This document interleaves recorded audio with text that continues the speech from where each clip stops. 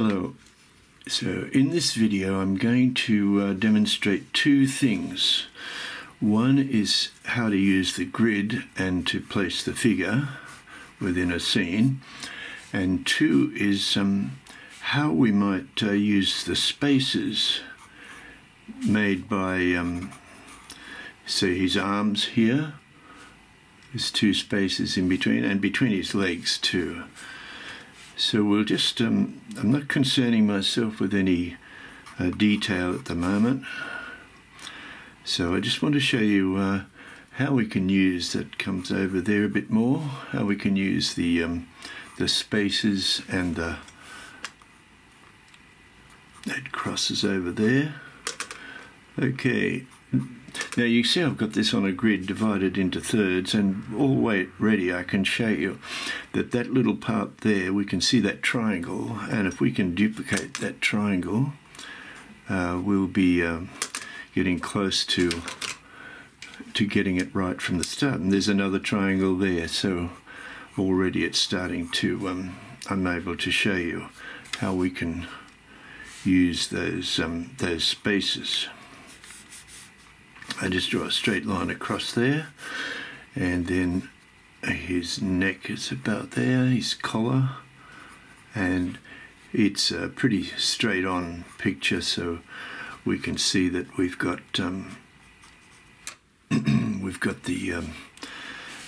it's a pretty easy pose. I just wanted to show you how we can use these two elements. The hand's about halfway down. As I said, no detail yet. This one's slightly higher. Okay, and we can see that that elbow just goes slightly over the line and comes down to there at an angle like so. This one is, as I said before, a little bit lower, just slightly over the line and coming in at about there. We'll just block in his head a bit here. Okay, so far so good. He's wearing a suit. We might just put this in now. Now I'm going to check this space here, and I can see that it's just cutting into his head there. I'll just try and reshape that slightly. Yes, so it's just coming in about there. If we take a vertical line like so, we can see where that part of his torso is. And coming down, the leg is about in here, about there. It just comes slightly out at the hips. And this one, he's standing pretty evenly balanced on his legs too. We can see that. Okay, so that's there. This comes out just a bit. Now here's a classic example of how we can try and duplicate that space. Now I've understated it there. It should go slightly up from where I first put it. So we don't really notice all these things until we've started drawing and focusing. Okay, so just come down from that line about there, and this space here, we'll construct that. Now when I say space, the arm and the torso are making that space, and we try to look at that rather than looking at the arm. Just look at the space. Focus your attention on the space, and comes down to there, just slightly inside of that line. Sleeve is about here. I mean, these things will change. I'm not at the refining stage yet, but this is the stage you want to aim for. Now I'll do a horizontal line going across immediately like so, and we'll see how far down is that, and it's about here. So vertical lines are really helpful, going up like so to see where things are, and horizontal lines going like so. But the two main things I want to show you is how this grid can help us. And it helps us very much in when we're drawing say an illustration for a picture book, something like that. we can use the grid to our advantage. We can do a small drawing on a smaller grid and then draw up. Okay, now this is where the final part comes. You've got a shoe there and it's going ever so slightly to the right as we come up. Okay, so it comes up to about there, looking at that space just in there for his pants, just to that line. Yeah, that seems right. Okay, and it's coming over a bit closer to this blue line here. Now you may wonder why I'm using blue, and the reason is in illustration, if we're illustrating something and we don't want the camera to see it when it's published or printed, it won't recognize the blue. Okay, that shoe is pointing pretty much straight ahead. This one's coming across right like so, and this is a bit wider. Okay, now think of this as an inverted V, sorry. Okay, so we want to see this as an upside down V, and I'm going to now take a vertical line. I want to check that more accurately now. We've got most of it down, so we can see that's where the other hand should be. Before we go on, I might just do this space to just approximately. That arm comes out a bit further. It's a bit wrinkled because of the position of his arms, but still we can see it. Okay, so it's like so, and we can see that space comes down further than this space. That's pretty easy to see. Okay, so we got most of it down. Now I'm going to start refining it, and what we do is I want to find the absolute position of this foot. Okay, so I'm going to take a vertical line like so and see where it intersects up here. So we're using a vertical line which follows through to see where it is. So when you do this, it's very important to close your left eye, if you like. I might refine this head a little bit now so that I can make sure I'm hitting the right spot when I see where it intersects. Okay, so something like that.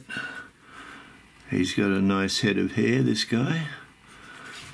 And he's a Japanese, what they call a salary man, like an office worker or something like that.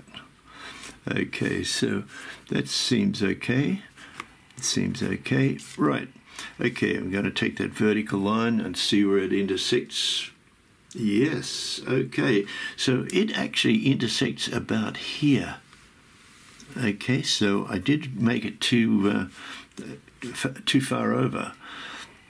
It intersects about there. Double check.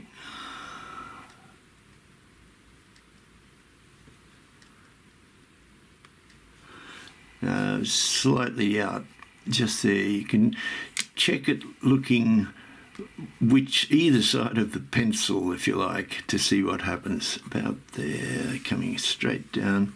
Yeah, it's about there. Okay, so I'm not going to super refine this, but I just want to see the angle of that shoe. And this shoe here is slightly higher. Okay, I'll just use a line here for this this shoe. It doesn't touch the line. Okay, now we can take a vertical line from here, from where his pants are. I'll just put them in a little bit lower, and they there's a gentle curve there.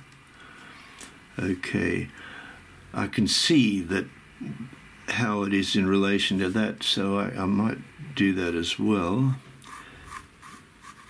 Okay, and I'm taking the vertical line from this point up. Yes, right, okay. That vertical line going through, following through up to about here. Okay, so just pretty right. Okay, of course we'll do fine tweaking later on, but just for now we want to make sure that our proportions and our positions are correct. Okay, so clearly we're going to use that point there. Take a vertical line, see what it does, and look on the left side of your pencil, just ever so slightly. This mightn't be quite right, it might be just a bit on the big side, I think. Okay, and straight up, yeah, okay, so it's about here. There, I'm not sure about that. No, I don't think so. Double check. There, no, it's there because while I'm looking at this vertical line where it intersects up here, I'm very conscious of this space here. Now this one, I'll just refine this a bit. This goes almost vertically, and just at the last minute it just tucks over a little bit.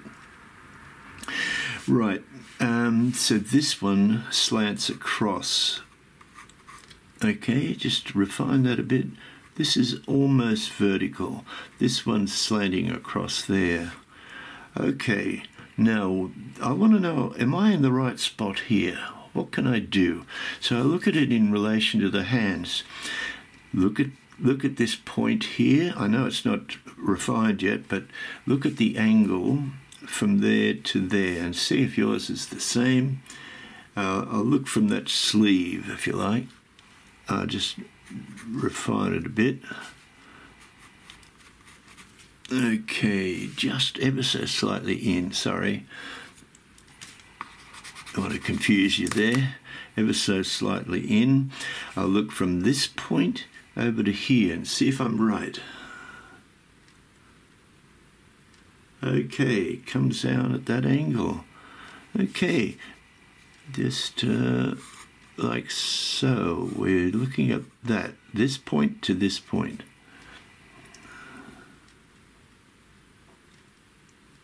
Pretty right. Okay, and do the same thing on this side. Okay, so we can just check that sleeve there, see where it is in relation to this one. Okay, so it's just there, and right, look from this point to here, same thing. We're going to go, in other words, we're going to put our pencil in line with that.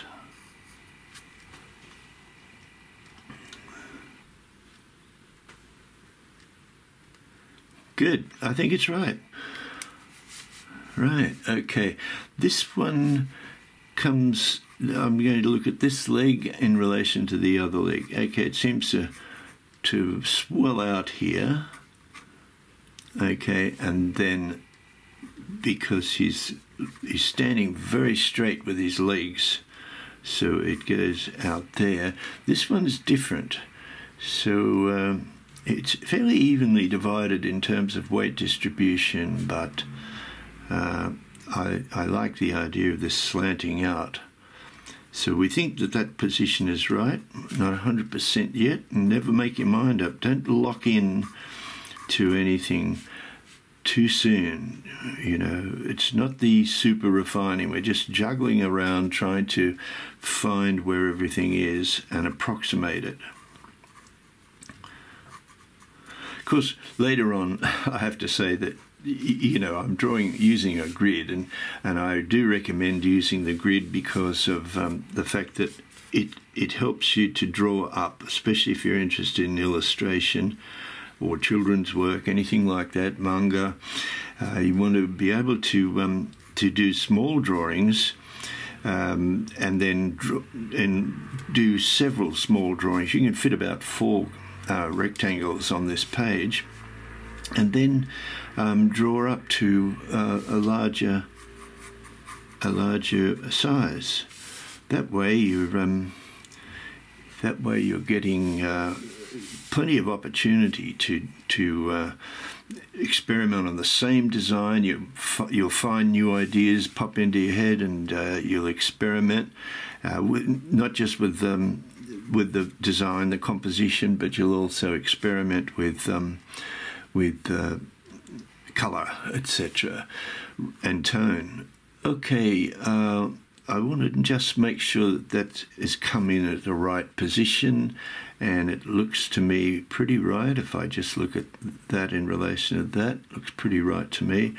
It's up slightly there. Yes, I can see something I need to adjust there, and that's the way that comes. So I want to check that angle before I do anything. I want to check that I'm right.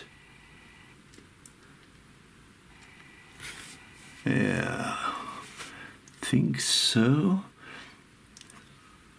I'll just draw through here. Might be a bit out there. Okay. As I say, just be prepared to always change. Look at this. Look at that little triangle. That might help us a bit more too. Let's see if we can equal that shape. I might be a bit high. Something needs to be adjusted there. You may not be able to see it in the image, but he's got some fantastic drapery lines, which we'll have fun with later. Right, okay. Is this up high enough?